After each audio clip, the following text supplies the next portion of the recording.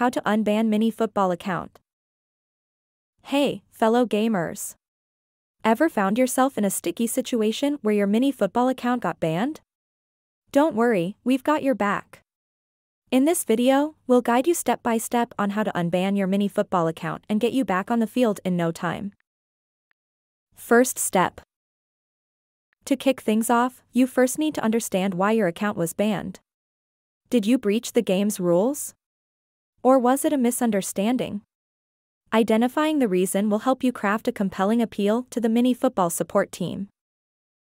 Second step.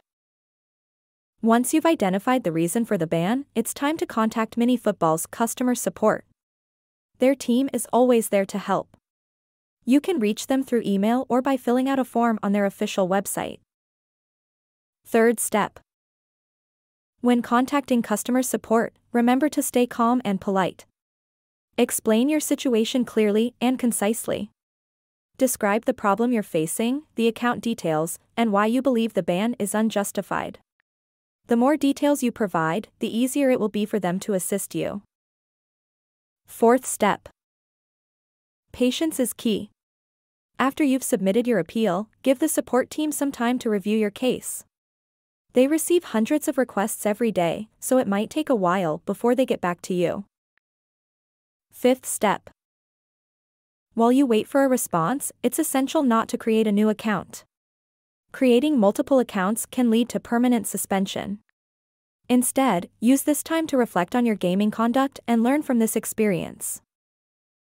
Sixth step.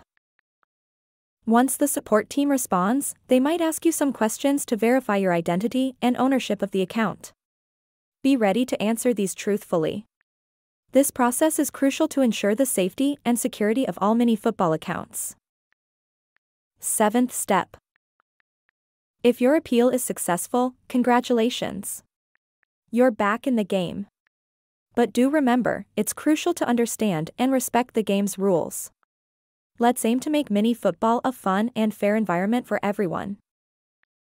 And remember, a ban is not always a bad thing.